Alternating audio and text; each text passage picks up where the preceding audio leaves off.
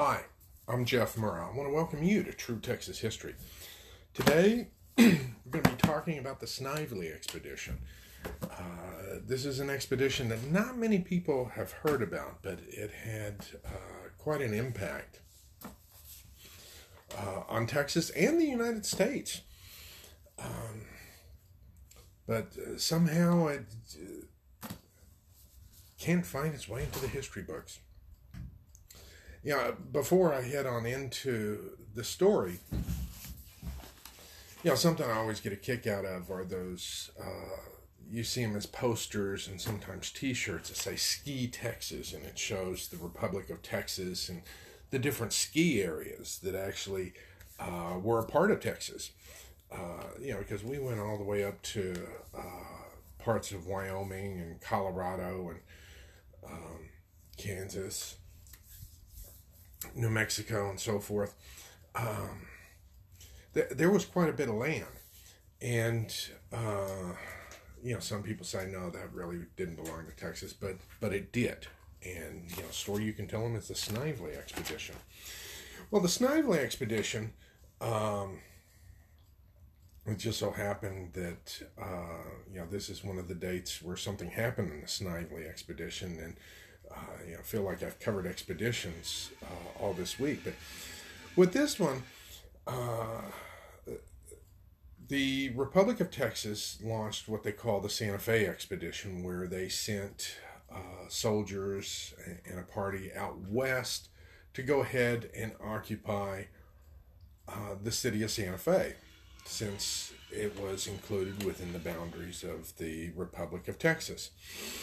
Now, when they got to Santa Fe, they were partly ill-equipped for the journey, but when they got there, most of the people were captured and thrown into jail.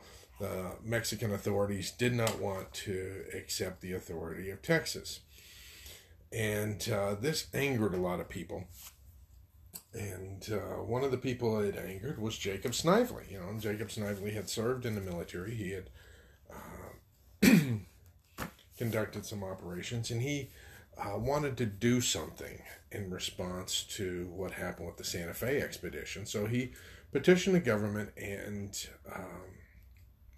they okayed the Snively expedition.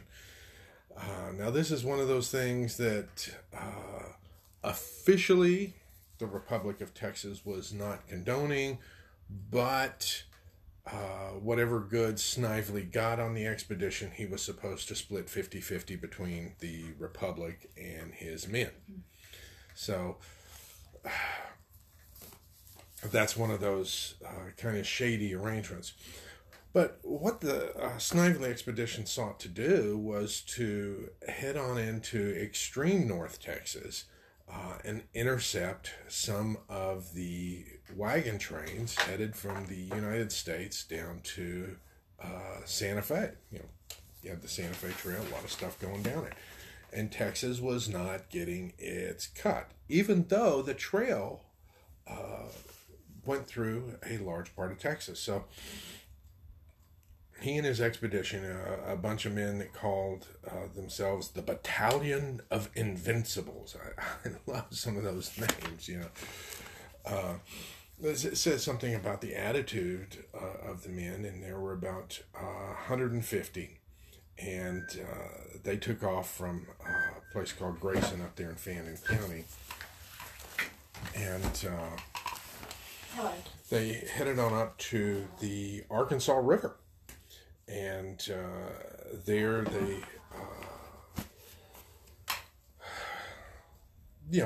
found some places where they could watch the Santa Fe Trail without being spotted. And they ended up ambushing a group of about 100 Mexican soldiers. It was a big shootout, and they ended up capturing like 80 some odd of them.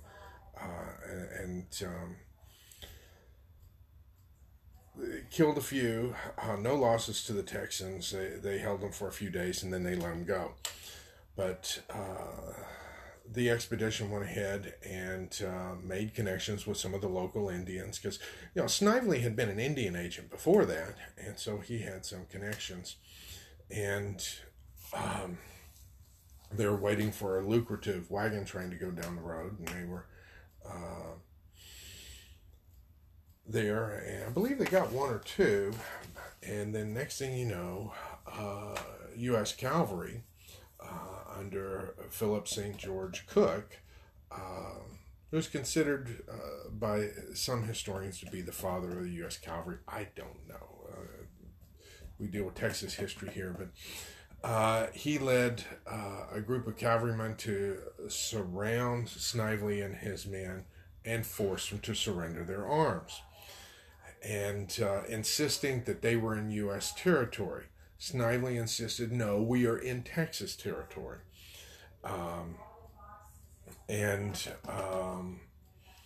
The U.S. cavalry went ahead and relented and let them have 10 of their muskets as opposed to all of them, and essentially sent them on their way. Now, incidents like this happen out west all the time, but the Republic of Texas would not let the thing lie. They wanted to be compensated for the losses the men experienced. And eventually, they were compensated. The United States acknowledged that they had captured, that they had intruded and trespassed on Republic of Texas territory. They captured the men illegally. And why that's important is that that acknowledges that all that territory did belong to the Republic of Texas. It really was legit. I mean, when a sovereign nation ends up paying money like that, it is a legal acknowledgement that they did something wrong. Because countries don't just shell out money for no reason. Well, they shouldn't. These days I have my questions. But, when the cavalry went ahead and went in there, I mean, they went in because, standard cavalry charge, you had your arm in front of you with your saber. I mean, they had the full sabers and everything, went at a full gallop, and there was a lot of commotion. I still find it awfully ironic that the same cavalry commander found himself up against the Texas Brigade at Gaines Mill. He tried to attack him and got his tail handed to him on a plate. The 2nd U.S. Cavalry just didn't do squat against the Texas Brigade. They stood firm, and when they started shooting, there at Gaines Mill, the horses started dropping and falling down the hill. It was a big mess. But anyways, I wanted to go ahead and cover the Snively Expedition because, even when you go online, you try to find out much about the Snively Expedition. The what? But it's one of those little expeditions conducted by the Republic of Texas that validates our claim to that land area. And hope you enjoyed it. And I do hope to get back to the Gutierrez-McGee expedition and finish that and all the intrigues. But until later, I wish you well, and vaya con Dios, my friends. Goodbye.